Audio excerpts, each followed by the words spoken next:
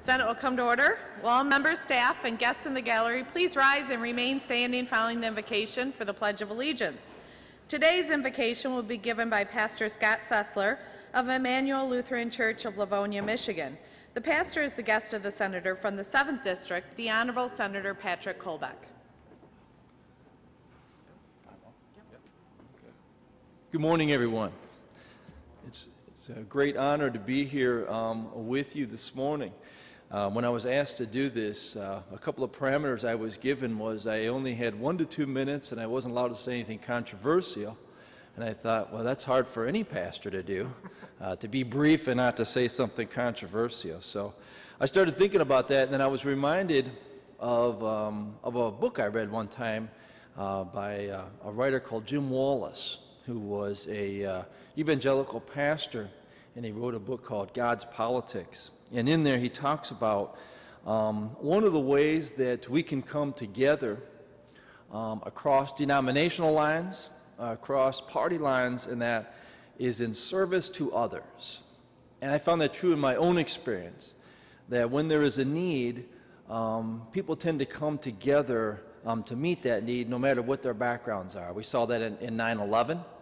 I've seen that recently in my own congregation where a young lady had a brain aneurysm and almost died, and all the people just came out together and rallied around and supported this person, and now she's on the road to recovery. And so the words that I give you today are from the Gospel of John, where Jesus is talking and he says, I am the good shepherd. The good shepherd lays down his life for the sheep. The hired hand, who is not the shepherd and does not own the sheep, sees the wolf coming and leaves the sheep and runs away. And the wolf snatches them and scatters them. The hired hand runs away because a hired hand does not care for the sheep. I am the good shepherd. I know my own, and my own know me, just as the Father knows me, and I know the Father. And I lay down my life for the sheep. I have other sheep that do not belong to this fold, and I must bring them also, and they will listen to my voice. So there will be one flock, one shepherd, and for this reason the Father loves me, because I lay down my life in order to take it up again. No one takes it from me, but I lay it down on my own accord. I have the power to lay it down. I have the power to take it up again. I have received this command from my Father. As a fellow servant with you in our communities, I believe that really my main role is to be a shepherd. I'm called to know the voice of my people. I'm called to know their wants and desires, and then I'm called to act on behalf of those things. Now, I was a shepherd by trade. I grew up raising sheep, and I could tell you more about sheep than you ever want to know.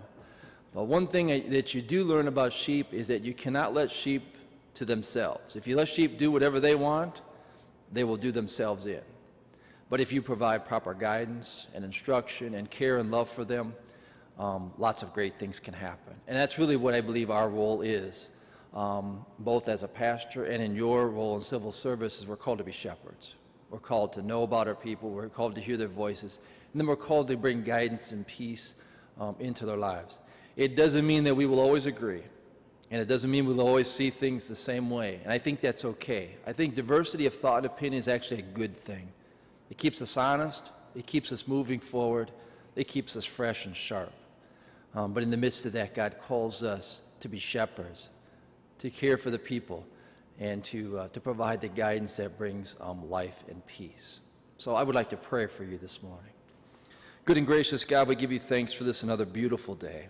And we give you thanks for the wonderful model you gave us in being a shepherd in Jesus.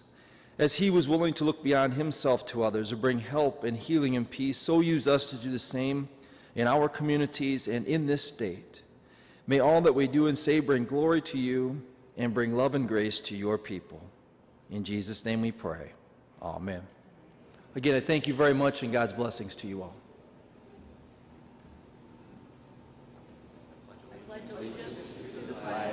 Of the United States of America, and to the republic for which it stands, one nation, under God, indivisible, with liberty and justice for all.